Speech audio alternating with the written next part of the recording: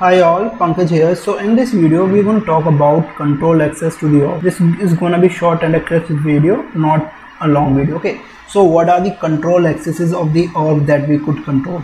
As you could see on your screen, we could create or deactivate a user, set the password policies, like the policies related to the password, and specify the trusted IP ranges for the login. Basically specify the IPs through which the org could be logged in, and restrict the login access by the IP address. Basically it's for the profiles, like if you want to restrict the access for specific profiles, that you could do here, and add more for the specific profiles. Now restrict login access by time. Basically specify the time to which on like specify the time during which you could log into the org. It's a very simple thing and not much. So let's move to our org and let's see one by one. One more thing, how to create and deactivate a user, that I have shown you in the previous video on the permissions and profile. For that I would add a link along with the timestamp, so you could check that, no issue on that. Okay, so that is one thing. And now let's move to our org and see how we could do other things. Okay, so we are on our org, so let's go to setup. First we're going to check password policies. Okay, for that we will go to this quick find once it load and type password policies here. So we have all the details regarding the password policies.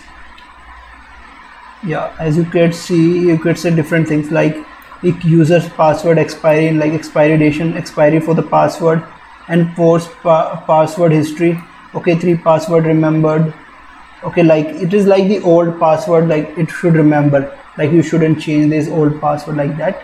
And the minimum length of the password and other requirements. Okay, and also as well as you could type the help message for that if the user is logged out or is unable to log in.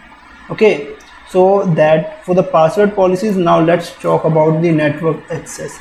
We will not be creating much, we will just be looking at, because things are simple, easy, and you could add the things that you need as per your requirement. Let's go to the network access, and here just you create new, and you could type your trusted IP ranges here, start IP address and IP address description, and you just save it. That is for the IP address. Now let's talk it with respect to the profiles, specific profiles, the login hours and the IP. So we type here profiles and let's go to that specific profile. So let's go to the profile that we created in previous video, that is testing profile. So you are on the testing profile, you go to your, these are the login hours that you could limit. Just edit it. So it's the time Monday, Tuesday, Friday till Saturday, till like all the weeks here, and then you could type the start time, then end time. So you could set the time with respect to your like days, all the days here, start time and end time that you could set here, no issue on that. So now let's move to the IP addresses that we were talking about with respect to the profile. It is similar to that we did in the network access. So let it load. Okay, let's go to the profile overview.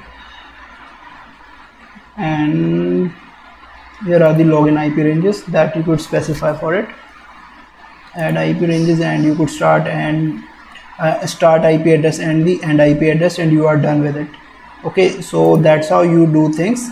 This is not much in a video, hope clear to you. Thanks for watching.